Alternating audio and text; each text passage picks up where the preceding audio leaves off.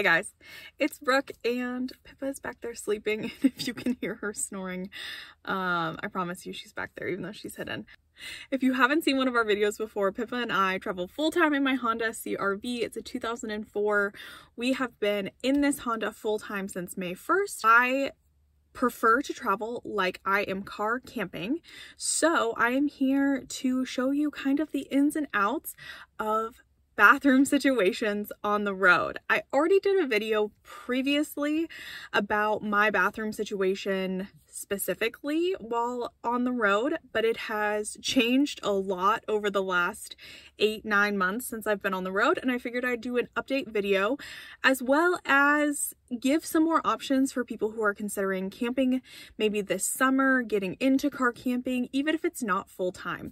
Just because I full-time doesn't mean you can't go on the weekend, summer break, on a road trip when you're off work, anything like that. So I just really want to make this feel accessible and show you the realities of all of these bathroom solutions that I've tried over the year or so that I've been on the road, and give you the pros and cons and the honest review of all of them. Jumping right in, the first bathroom solution I went with, which is what I mentioned in my first video, is the luggable loo. And if you don't know what that is okay. It is basically a toilet seat that snaps onto the top of a 5-gallon bucket, just one that you would get at Lowe's, Home Depot, anything like that. Basically what you do is put a trash bag or a, compostable liner inside. Then you can put some kitty litter in there, like kind of like sawdust shavings, things like that, to kind of absorb the smell and absorb moisture, and then use it like a regular toilet, tie the bag up, throw it in a dumpster.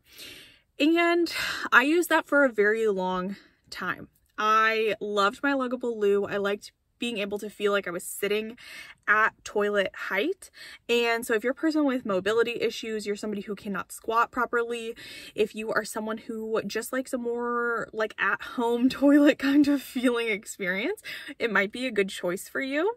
I really enjoyed it the entire time I was using it, except for a few drawbacks that I'll tell you right now. So the first thing I noticed was that if you did not clean out basically every time you were using it, when it filled up, it got very difficult to deal with.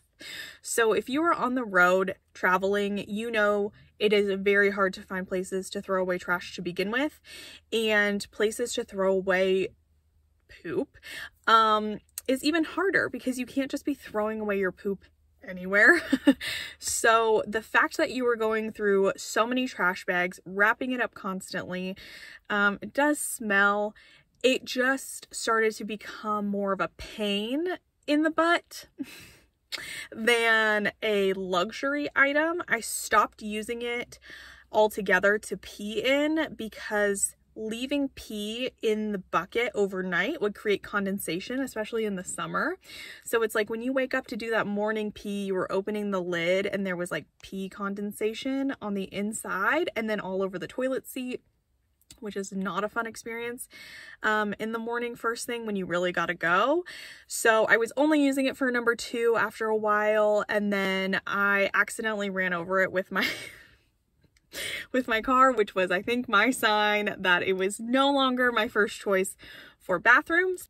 And another thing for me is being in a Honda CRV, this is not a large car. This is not a van. This is not like one of those big Sprinter vans. This is not an RV. So I didn't have a lot of space. There's no way to collapse down a 5-gallon bucket. So when I changed the layout of my car, I had nowhere to put it without putting it right next to my bed while I was traveling. And I didn't really like that. So eventually I moved on from the luggable loo. If you want to check it out for yourself, it might be a good choice for you. After getting rid of the luggable loo, I moved on to one of those chair toilets. They are basically like a folding chair with a hole in the middle, like a toilet seat.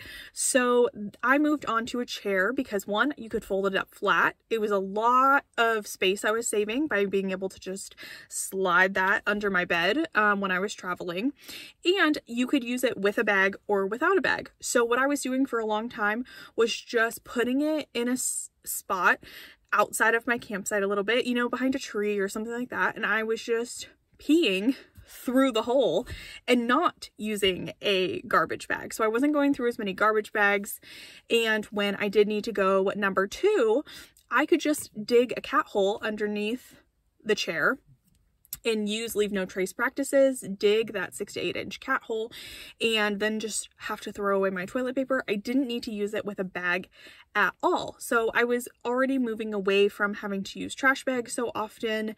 And if I was in a situation where the ground was maybe too hard, I couldn't dig a cat hole, or there was just like not a good spot to set it up if there was too many people around, I kind of had to guard my door or something like that, I still could use a garbage bag with it, but I just didn't have to as often. Also, the setup was really easy, the takedown was really easy, and I really enjoyed that option. So if you are somebody, same thing, that maybe you don't like squatting, you can't squat, you need something that is compact, that feels like a toilet, or maybe is a little bit lower than one, but then isn't taking up so much space in your rig, I suggest one of the chair options.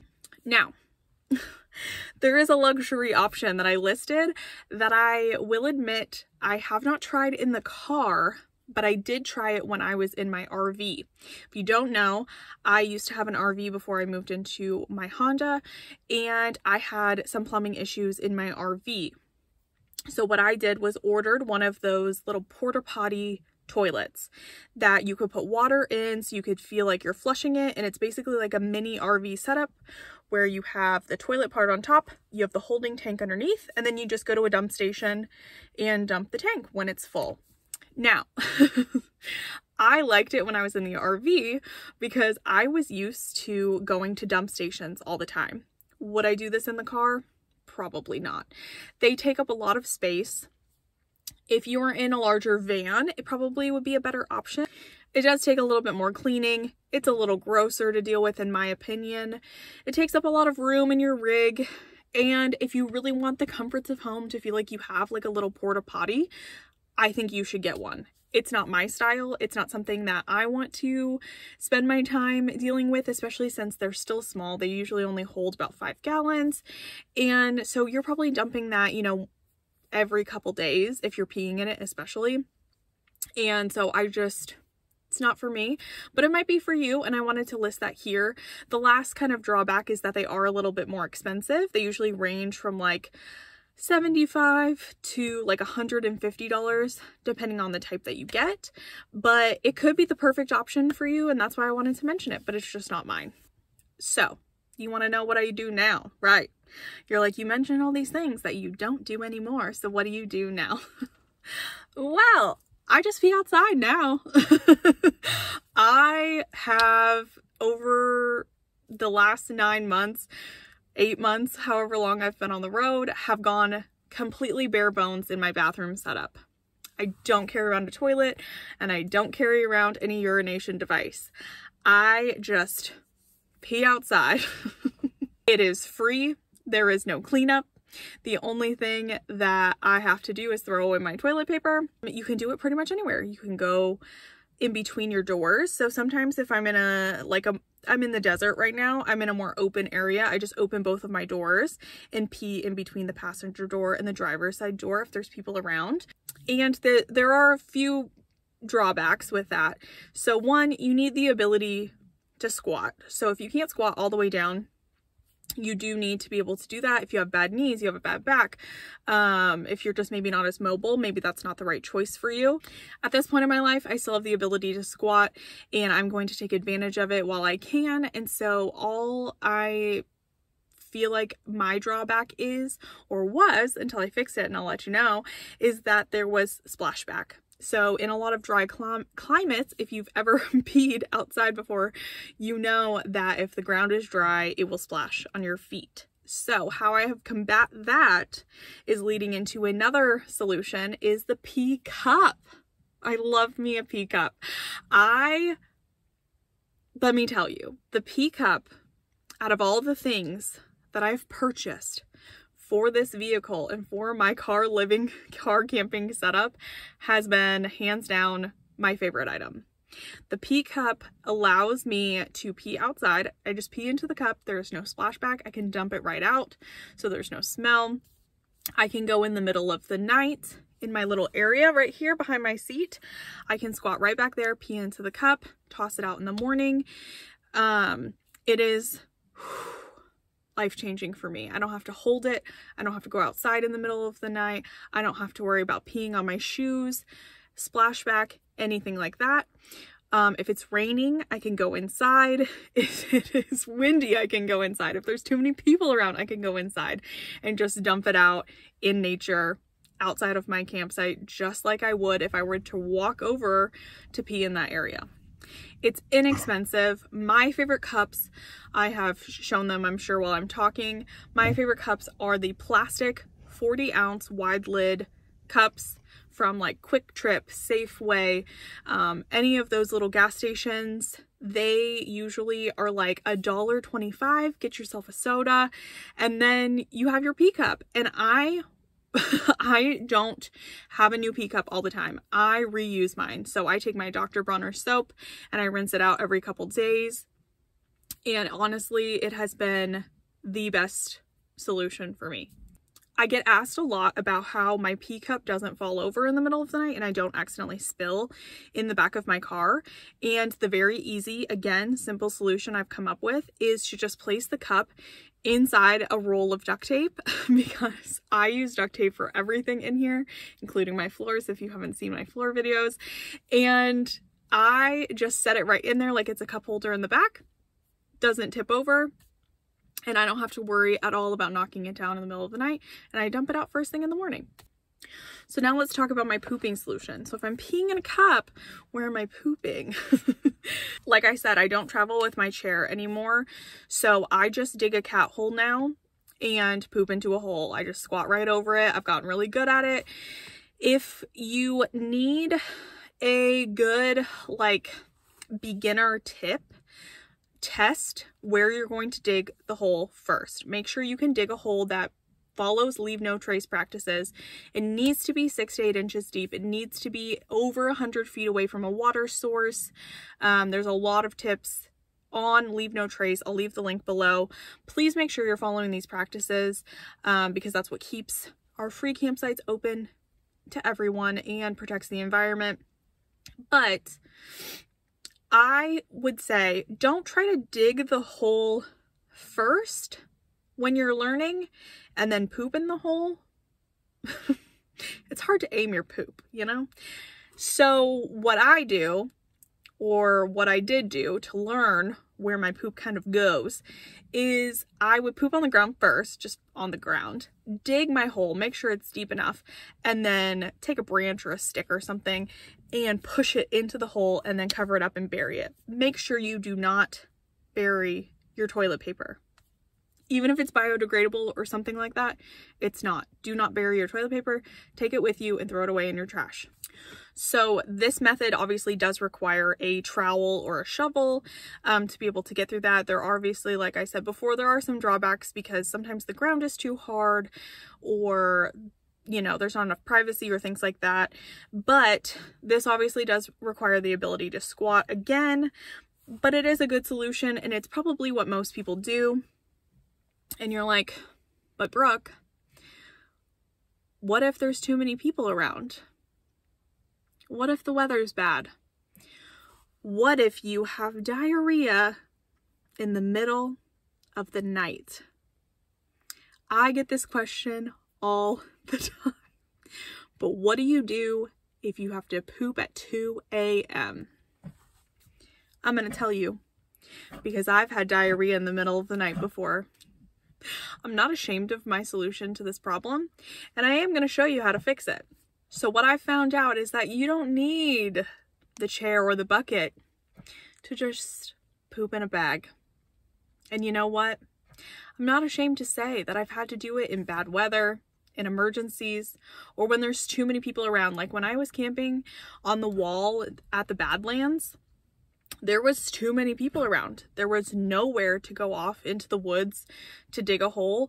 And sometimes it sneaks up on you. It's too far to drive into town. There's no bathrooms there. So here's my method. take a tall kitchen bag. I'm gonna walk you through the whole thing. I want you to succeed in your car camping journey. You are gonna take the seam of that garbage bag and you are gonna rip part of it because you need some like play in the garbage bag, right? You're going to squat down, you're gonna pull that garbage bag over your butt like pants, so you have it covering your front and your back. And then you're just gonna squat there and you're just gonna poop freely right into that bag. Now, I have a trick for you. Use your pee cup first to pee in the cup, so then you're not having so much liquid in the bag with the poop, right? Because you could potentially spill, whatever. So anyways, after you're done pooping in the bag, simply pull the bag out from underneath you, tie it up, set it to the side, wipe, throw that toilet paper away, throw everything into a second garbage bag, and go throw it away, like as soon as possible, because it will start to smell.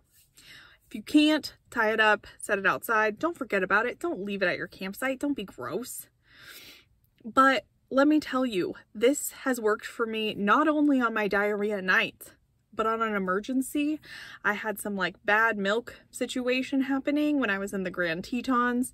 And just like if I was, you know, driving through, I could not find a bathroom and I had to get in the back and I had to just do what I had to do, if you know what I mean. So this is a good tip, whether you're even, you know, car camping or not. If you have IBS, something like that, and you just have to go, it's what I figured out works the best, so you don't accidentally spill or do anything. I've never had an incident. Please make sure you throw it away, dispose of it properly. Make sure nobody's exposed to your human bodily fluids. Now I'm going to go for the obvious. If you urban camp, if you're not out in the nature, just go in somewhere to pee or to go poop. Sometimes if I am close enough to a spot, if I'm near a rest area, if I'm near a gas station, I'll just go drive there in the morning if it's a couple miles away, do my business, and then come back to my site the rest of the day. Running around town just the same way as you would if you were driving around doing errands. Run into Walmart, run into the grocery store. Lots of public bathrooms are back open now. Obviously, there's downsides that public bathrooms can be really gross. So I tend to prefer using my pee cup, even unless I have to go poop. I don't try to use public restrooms as much. I get asked all the time what my favorite like pee urination device is, and I hate all of them. It's my pee cup. My pee cup is my favorite like urination device. But those urination devices exist for a reason, for people maybe with mobility issues that cannot squat, people who prefer to stand. They're a little bit more discreet, but they have a very, very, very steep learning curve. Let me tell you, I have been car camping for years and years and years, and all of them I have peed my pants in, because a lot of them advertise that you can like pee standing up then, right? Just like how if you had different hardware down there, you know?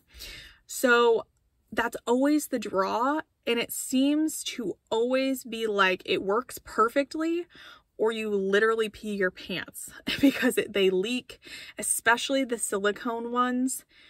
If you press too hard and break that seal, you pee all over yourself. I have a preferred one. It's called the Pee Style, and it is hard plastic. It's very simple. I'll have it linked below. That's the only one I've been able to figure out how to use and use properly. But since I've moved to like my pee cup, I have not used the Pee Style ever again. There is also another device that I almost purchased, and I'll link it, and I can say I've never used it, but it works very similar to the pee cup. And it's basically just like a more like curved top part instead of like a cup.